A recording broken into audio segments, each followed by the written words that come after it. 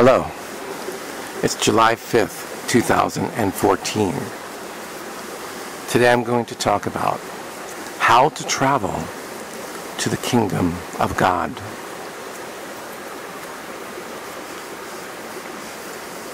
Now, of course, many of us have read and heard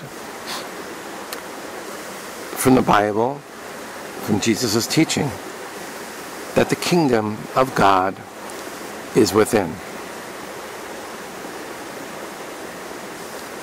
But how do you get there? How do you access it? Well, that's what I'm going to show you right now.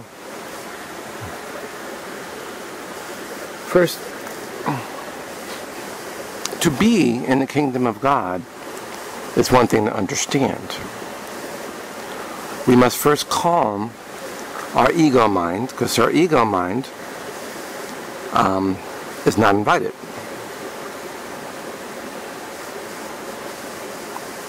Now, the angels have never said it quite that way. That's my human being way of looking at it. When the angels talk to Marina and I, they prefer that we are within their temple, their kingdom of God. They call it the temple of where they all are. Because they know when we're there, then we're not being dictated by the lower ego. So first we must put ourselves in a state of peace. And it's, you'll have to do very quickly here, and this is not a long process where you're just focusing on peace or focusing on forgiveness. This is going to be instant. Instantly put yourself in peace. Instantly forgive all that's around you. Now, take the breath of Source. What is the breath of Source? The breath of Source is having the faith and the knowing that all around you and everywhere is Source. So the air that you're breathing is Source. But why don't we always take the breath of Source then? Why do we have to think about it? It's intention. The intention, what you do in your life, is what really matters. Even with your belief system. It doesn't matter that everybody on earth has a slightly different belief system, and some vastly different from others. It matters your intention. Do you intend on being on the path of enlightenment? Do you intend to do good? Do you intend to give to others? Do you intend on respecting and loving yourself? See, these are things that matter. It doesn't matter if you're a Muslim, a Buddhist, Christian, or any New Age, a Sikh. It really doesn't matter. Every being from every religion, every sect, has the kingdom and God within them.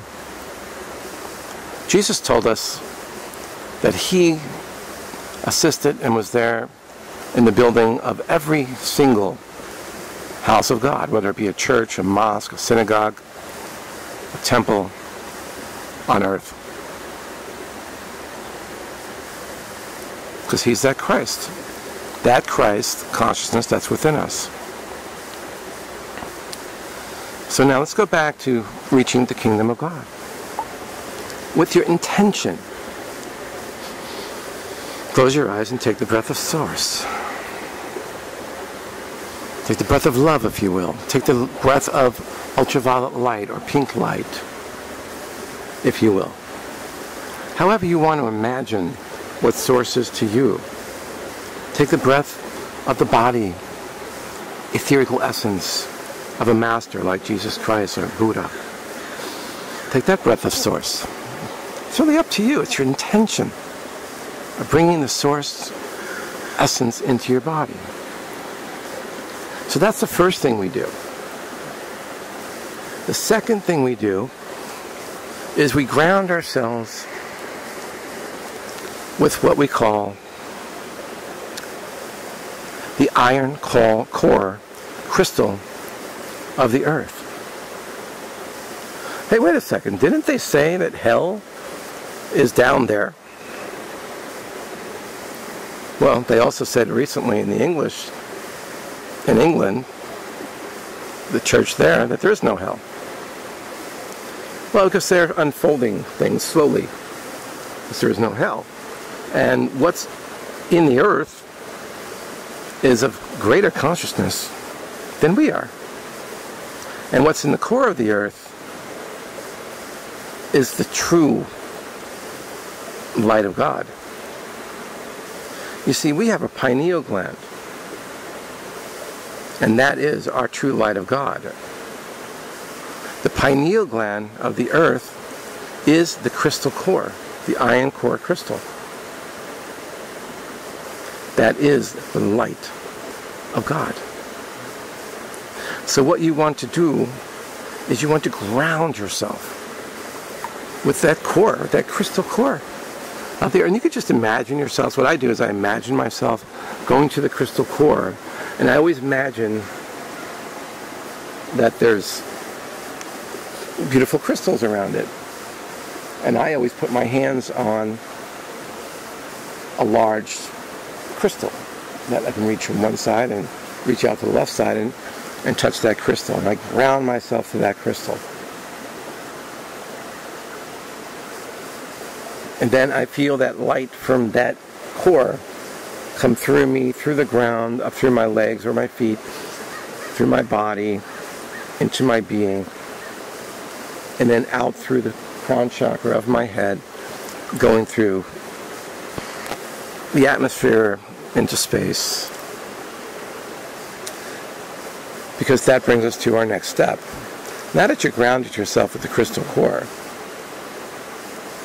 close your eyes and take a ride. Envision yourself following that beam of light. That beam could be an inch wide. It could be a mile wide. It could be as wide as you think it is. Bring yourself along that beam through the atmosphere into space.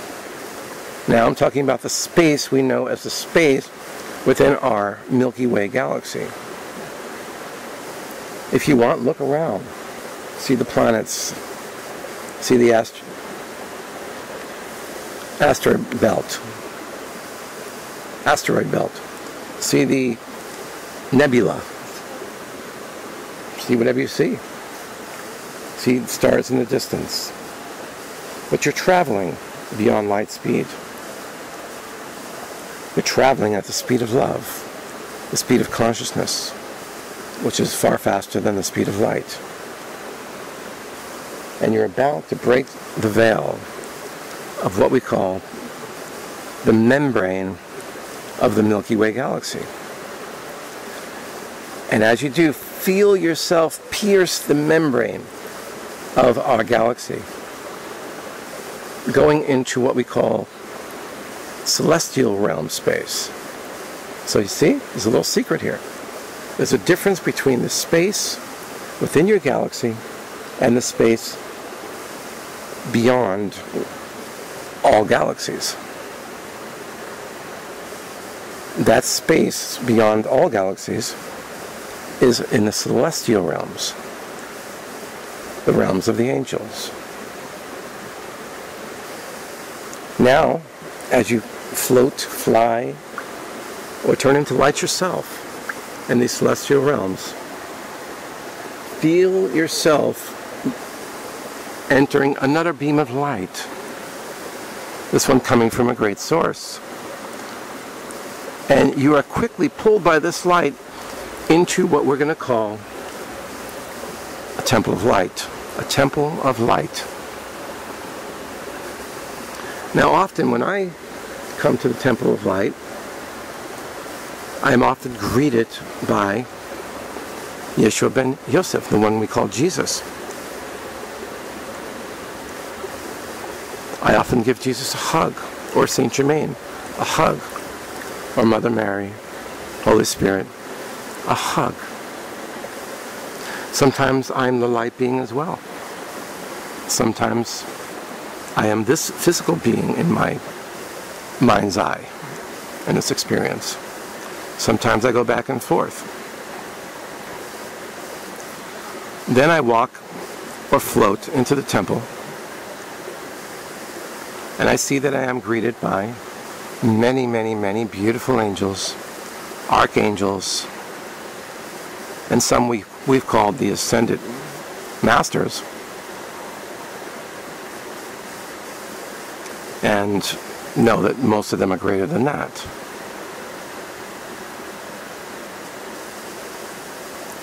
They show us a beautiful light, a beam of light with dancing rainbow colors, a fountain, if you will, somewhat in the center of this beautiful temple. It also presents itself as almost like an altar.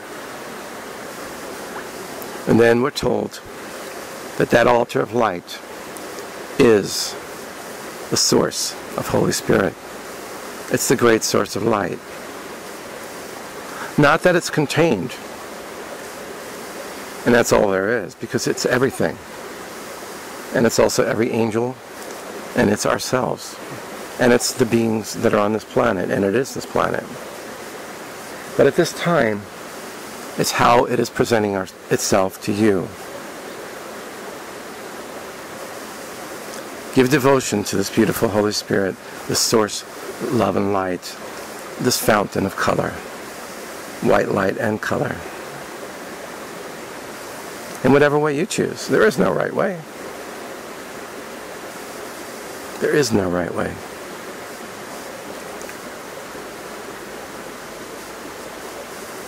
Now, folks,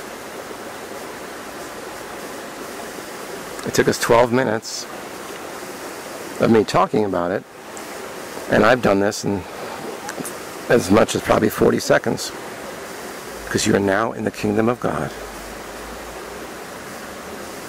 You are walking amongst the source, amongst the great beings, the angels, the Christ, amongst other great beings who is also the source directly, Kuan Yin and Isis. And you are also walking among the Christ beings who have come to this earth as Christ, of course Jesus, and Horus, and Era, and Adam.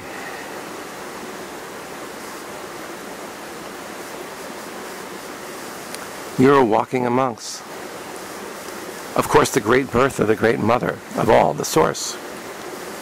But you're also walking with the great mother of creation, who came to play the part in the life of Jesus as Mary the Magdalena. Magdalena, magi, magician, refers to that as a wizard, refers to that as a person of wisdom, high wisdom. For this is who Mary, the Magdalena, truly was in this life. A person of extreme high wisdom. Jesus the Christ, number one disciple. The one who shared the most of the secret information that others did not yet have eyes to see and ears to hear.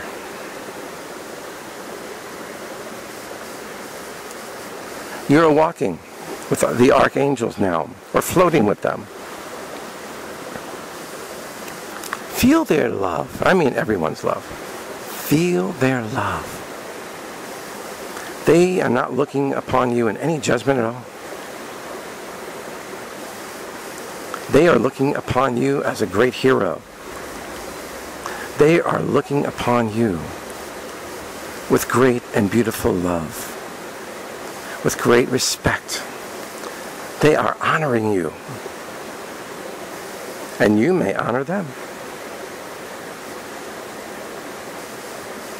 Whenever we leave this temple, we like to show gratitude to these great angels and say thank you in any way that you like, whatever comes to your mind. When you enter the temple, they are already showing gratitude.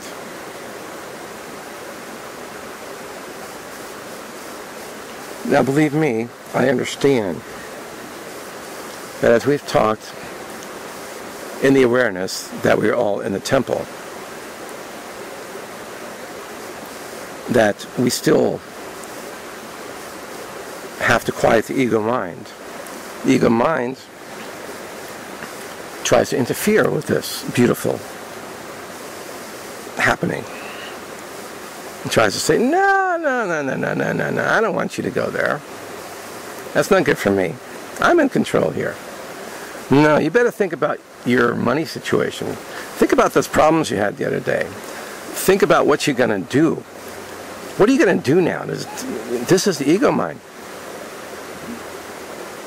It wants to sabotage this experience. Just bless your ego mind.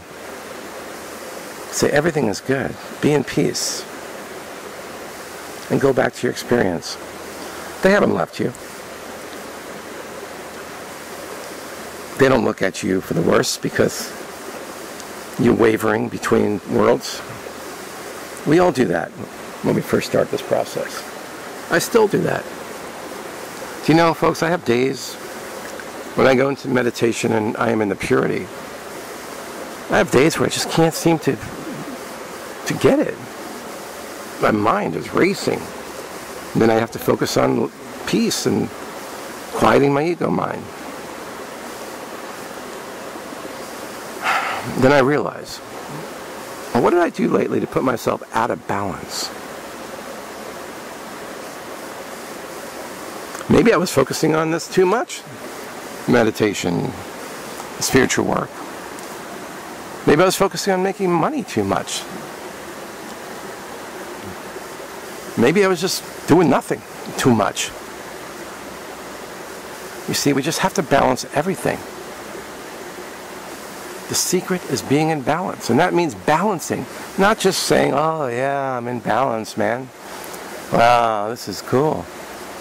It's taking a real look at your life and everything you do and appropriating a balanced amount of time for the major things that you do.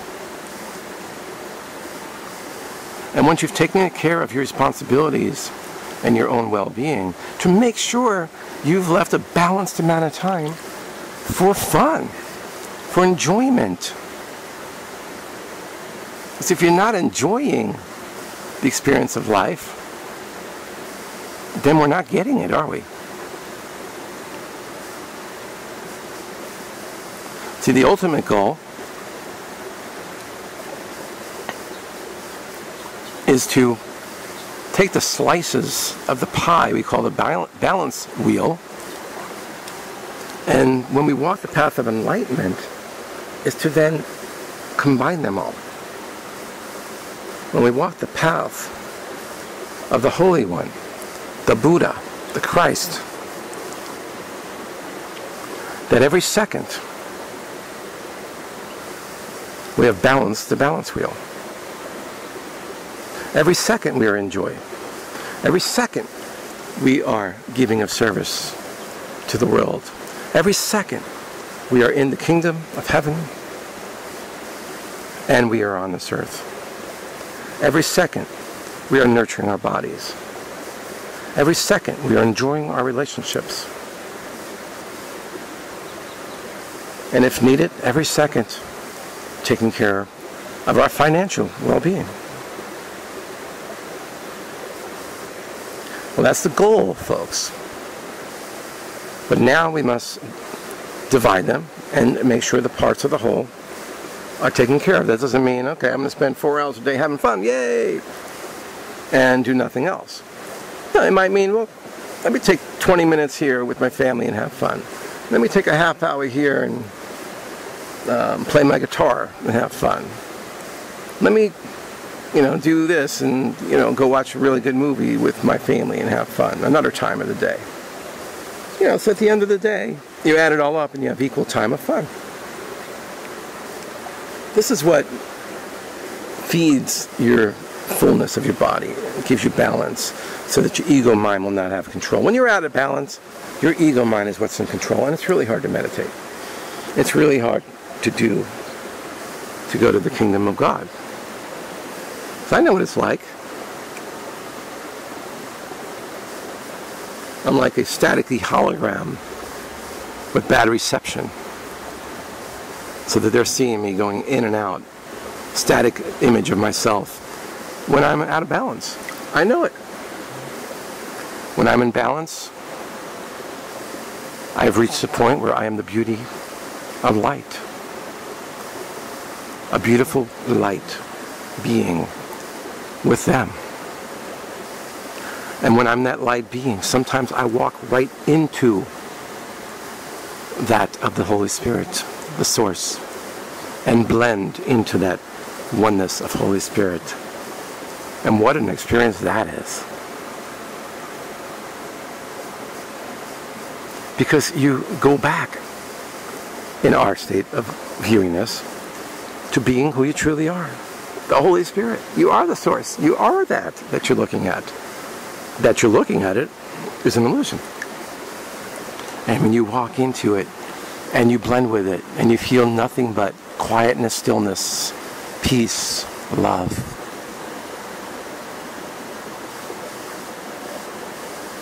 and wonder and joy, then you truly know that you are eternal life and eternal bliss. Now you know your goal.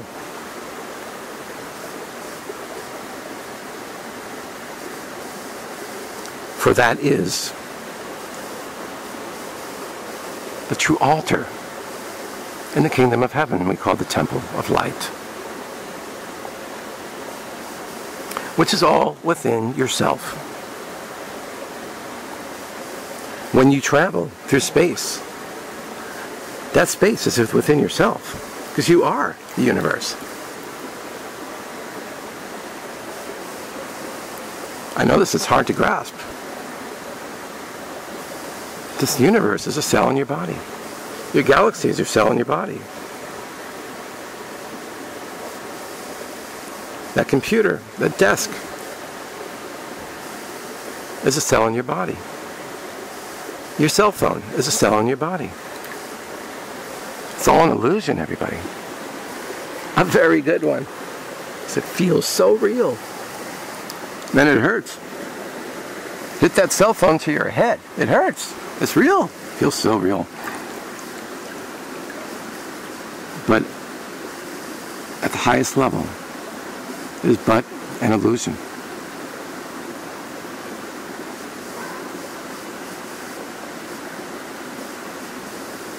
Practice going to the kingdom of heaven.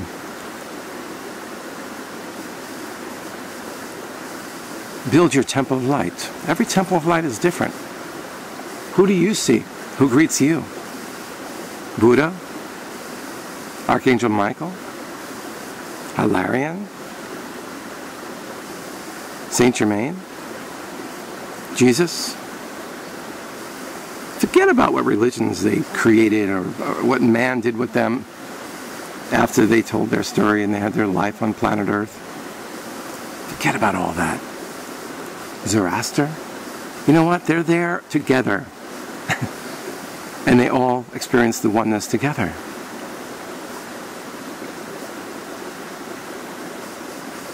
And the truth and the knowledge and the wisdom that they bestow upon us, that they give to us, is the same. Because when they speak through Marina or the Oracle, they speak often as a group consciousness, all in agreement for what they're sharing to planet Earth.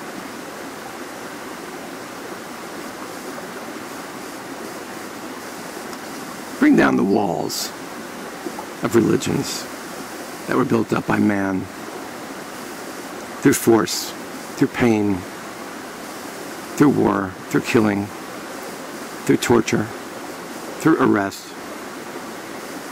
through persecution. Love each religion and take from each what you know is to be true. If you're listening to this, maybe you vibrate to Buddhist beliefs. But then you realize it's a Christ consciousness that you must achieve. That doesn't mean to turn to a Christian. Or you're a Christian and you realize, hey, wait a second, this is all about reincarnation. It's real. Well, then you have to take on some Hindu or Buddhist beliefs, right? If you want to call it that. The Buddhists believe in right living. The Christians believe in good living, but they also believe in, well, do what you want and confess it to some guy in a little box. Meanwhile, who knows if that guy is pure? We've heard about the sexual abuses that have gone on by priests and others in the church. And I have met some beautiful priests who really are devoted to service of God and service of people.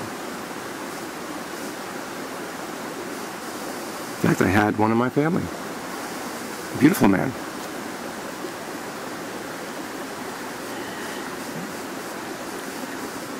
So basically just let down the walls. Forgive the priest that overstepped. Forgive all. Forgive the members of the church that persecuted. Forgive all.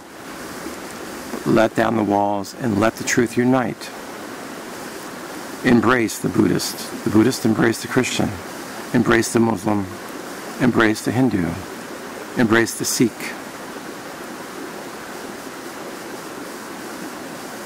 Embrace the Rastafarian. Because they had it right. One love, man. Irie, Mom. Be in peace. Let's get together and it will be all right. Bob Marley knew what he was talking about, and the Rastafarian religion contains many truths. As does the Sikh religion. As does the Mormon religion. As does the Christian Science religion. They focus on the healing powers of Holy Spirit. The Mormon religion, well, they knew that Jesus Christ appeared in this country, this area, like where I live, America. And they knew he came in kind of a beam of light. That's what he told us, folks. He traveled in shimmering light, and he appeared in the Americas. They knew this, the Mormon religion. Joseph Smith obtained this information.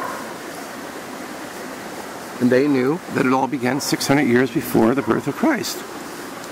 And Jesus told us, and Mary told us, that it began 600 years before the birth of Christ, when they birthed people into the community of the Essenes and created a community that would receive not only the Christ, but also the Holy Spirit and the embodiment of Saint Germain in the being known as Joseph, and all the great beings that would come into that lifetime, like Mary Magdalene, Saint Peter, Saint Paul, and others.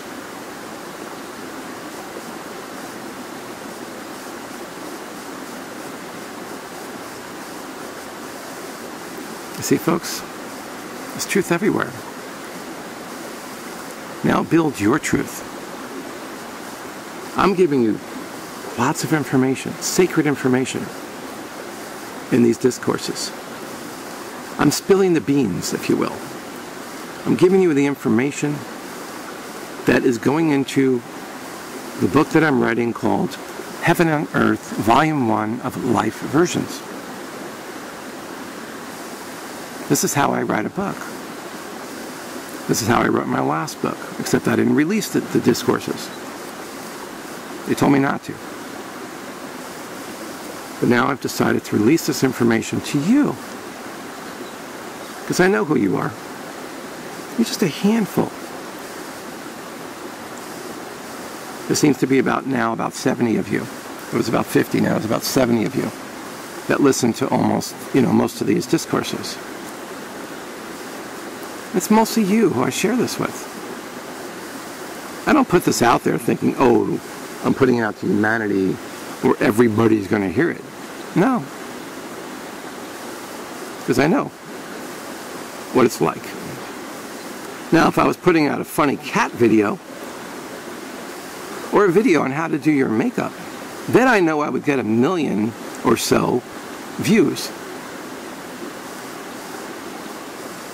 Or if I put a video out of somebody losing their bathing suit, man or woman, diving into the pool, well, then I would know I would be getting 1 million plus views. No, but I'm not doing that. I'm putting out the sacred truth. The sacred, holy truth coming from the Holy Spirit and the highest beings in existence. And that's why I'm happy with just 50 of you listening. And I'm ecstatic that there may be 70 and occasionally 200 people listening to these discourses. And we're really ecstatic, a video that I put together with my wife, Marina, and her beautiful healing artwork, which we call the Healing Art Gallery by Marina Nicole Kelly. Because that's received over 61,000 views. And we're very happy about that we can give that service to humanity. And I plan to make another with her beautiful artwork, her healing artwork. So folks, I wish you a beautiful experience in the love and the peace and the harmony and the blessings and the greetings of being in the kingdom of God. I am Kevin Peter Kelly, and I wish you a beautiful, peaceful day.